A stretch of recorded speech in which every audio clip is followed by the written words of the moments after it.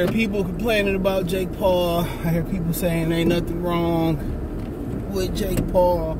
I hear people complaining about the state of boxing, you know, how there ain't no good fights on, it's crappy fights. I'm just, you know, I'm here to give some neighborly advice in the boxing community. Come to the point where you stream the fight, you stop paying for the fights, but they still kind of give, well, they still giving you crappy fights.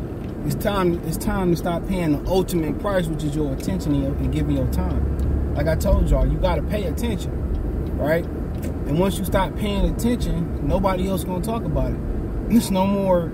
I can't think of another group of fans that's more disrespected than hardcore boxing fans. You know, and why wouldn't they disrespect hardcore boxing fans and purists and all that? Because no matter how good or bad the show is, the headline is, we act like we ain't got shit else to do on the weekend. And we keep coming back like $2 hoes for the sorriest cars, for the smallest car. I see people getting excited about the Teofimo Lopez and Pedraza card. I don't give a flying hell. Now, the prospects on the undercard, I know they ain't closed. I don't think so. I know the prospects on the undercard is very, you know, it's very intriguing. You know, they're very intriguing. So I ain't knocking that. Keyshawn Davis, Shushu, Carrington. You keep going on and on and on.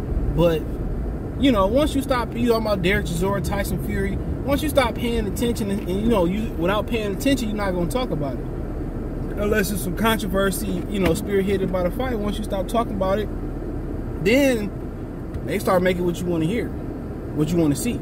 All right, yeah, but my bad, man. We celebrate Miles' birthday tonight. It's Halloween, so I had to stop and get him some stuff. I forgot to get some baking soda so I could wash him. I usually he white, so I think one time he got sprayed by a skunk. So it's I think the remedy is no water when they get sprayed by skunks. And don't do the tomato paste. It is, I forget the formula. If you got a long-haired dog, you got to heat this up. It's like some peroxide, a teaspoon, I believe, of dish liquid, and some baking soda. Just look up the particular. You do not put them in water. You mix that up, put them in the tub with no water, rub it in their fur, and that get rid of the smell. Now, if you got a long-haired dog, or you want it to be more potent, you heat it up in the microwave first, then you rub it in.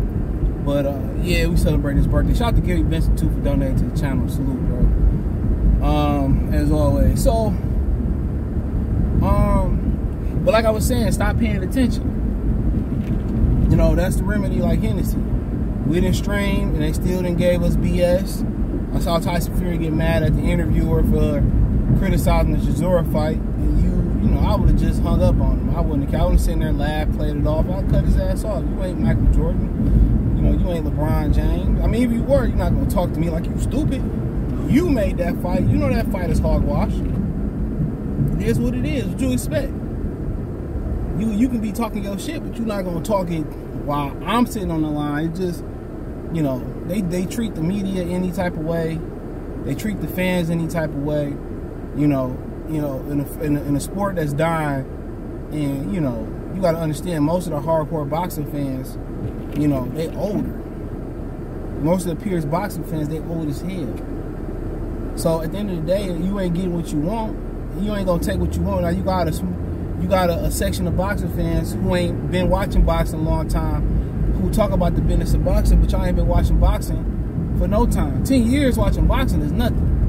Especially when you can't comprehend. I mean, you got people like Blood Boxer who've been watching boxing for, I mean, like, he been watching boxing for decades. So have I. I've been watching since the 90s. You know what I'm saying? So I've been watching this sport for a very long time. You know, and they continue to kind of give you BS and say, well, y'all gonna take it. And remember Leonard Ellaby? What's the old girl he did the interview with? I got it on my Facebook channel, on my Facebook page, where she said the fans want to see Crawford and Spence. He said, what fans? The fans don't want to see that. She's like, ha ha ha, the fans do. What fans want to see it? At the end of the day, just like he said, what fans want to see it? Oh, I'm tired of that pothole tearing me up. Almost tore me up today, but I looked out for it. But like he said, they think we like a Tyler. You ever seen a Tyler beg for something? You like, you don't even like sour cream and onion chips, nigga. He like, yeah, you're right. I don't like them. I'm gonna go watch Paw Patrol. You know, so that's kind of how they think of us. Like some $2 hoes that you gonna smack up and down, and we gonna take what you're dishing out because we ain't got no other choice or whatever the situation may be. At this point, y'all just gotta stop paying attention and stop talking about it. Because once you start talking about it, then it starts to die. As long as you talk about it, you still paying attention. You still breathing, you know, life into the topic. You know what I'm saying? So you still validating it by talking about it. That's why I'm talking about Jake Paul. I didn't watch that shit, dude. Like, yeah, better things to do with my life than watch Jake Paul. I'm sorry.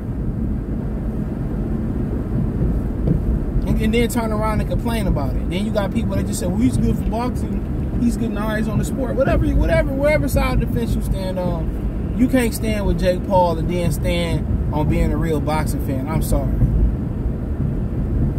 You just a fiend for boxing. You would just take anything at this point. And I've been past that, dude. Team Stream didn't work. It didn't work. It didn't hurt them at all. So at this point, you know, I'm going to just stop talking about stuff that I have zero interest in. Straight up and down. I'm going to just stop talking about it. If they give a fight and I don't really care about the fight, then I'm not going to talk about it. It's as simple as I'm not going to sit here and complain and say, well, you know, I ain't going to talk about Jake Paul no more. I ain't going to talk about Fury Chisora no more.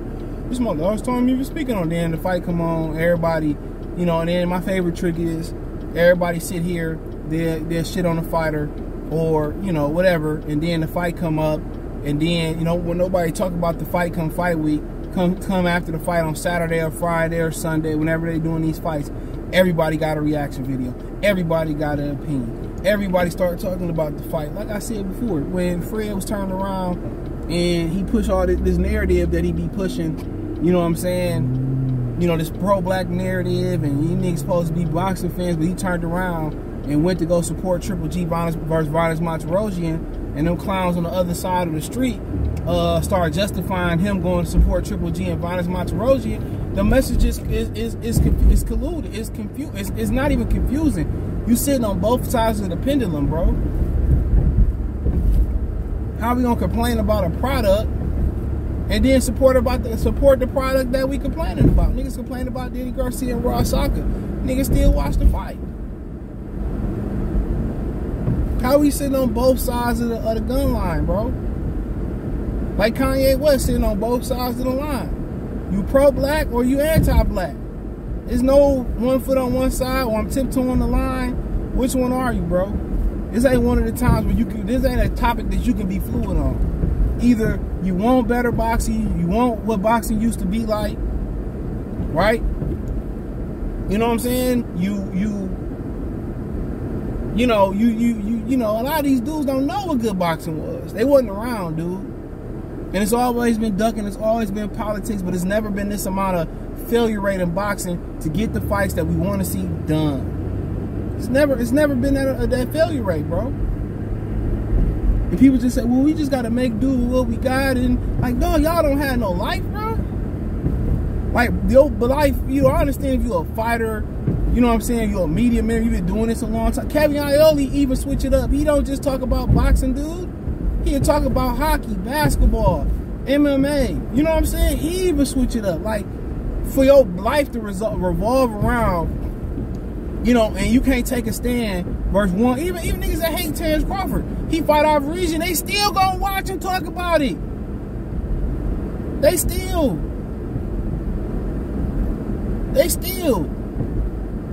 And I ain't that thirsty for boxing. If I don't like a fight, I'm not gonna talk about it, bro. That's where I'm at. I'm not that thirsty for boxing, and I'm not that thirsty for money in boxing.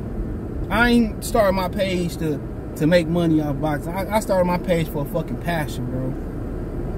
And if boxing was cranking like it was supposed to cranking, dude, I'd never have to talk about nothing else on the page, or be preparing to transition to rebrand again and do something completely totally different. And if you like boxing and you don't like where I'm going, I don't mind if you want sub. I don't mind. I understand for sure. When the time come, appreciate your viewership. I definitely do, but hey, I get it. But it's got to this bad where y'all like some fiends, bro. Like cigarette smokers and shit. Cigarette smokers and dope fiends ain't too different, dude. Especially chronic super cigarette smokers, dude. Can't go an hour without a hit. Y'all can't take a stand for one night, bro. Y'all can't even go to the club or to the bar. I mean, y'all can't even go get with some chicken heads. Can't take the wife or the girl, the kids, around the corner, or nothing like that. But then again, a lot of y'all niggas, the ones y'all streaming the fight because y'all can't afford it. The same ones on the gun line talking about we gotta get these fighters paid, man. All them niggas be the main ones streaming it. Deontay Wilder, the main ones grabbing access, allow niggas to make money off his name, all that type of stuff. They be the main niggas streaming your shit, nigga. No kizzy. They be the same ones streaming your junk. So a lot of these dudes sitting on both sides of the gun line, sitting on both sides of the message, bro. And it's confusing. How can Martin Luther King be pro-black or Malcolm X be pro-black and he up there with the Klan trying to tell y'all, yo, they just got to understand. You guys got to understand, man, they really got good intentions, but they out here, you know what I'm saying? Like, the message, it don't fit. I will use that Biggie line, but I'm not about to use that line. I don't want the alphabet boys after me, or whatever they consider themselves. I'm good. Y'all just like Ike and Tina. Ike, oh, I love you, Ike. I still love you, Ike. You know what I'm saying? Like, so what side we sitting on, dude? The streaming boycott didn't work at this time, dude. If they not giving you a digestible or a solid viewership, y'all just keep taking it, they gonna keep doing it. If people stop talking about it, bruh, stop tweeting about it, for one night, you know what I'm saying, and stop talking, don't tweet about it. But these dudes is suckers, bro. They suckers for money. It ain't that they're a sucker for the sport of boxing, because if they was suckers for the sport of boxing and they was really down for the sport of boxing, they would be objective, bro. Their opinion couldn't be bought. Their opinion couldn't be swayed. They'd call a spade a spade. And we the smallest fan base in all the sports, bro. Any major sport in America, boxing is the smallest. Behind MMA. Shit, behind karate, kickboxing probably. Nigga, like, you know what I'm saying? You don't need to make sure, you know what I'm saying? You get at the wordplay. Smallest.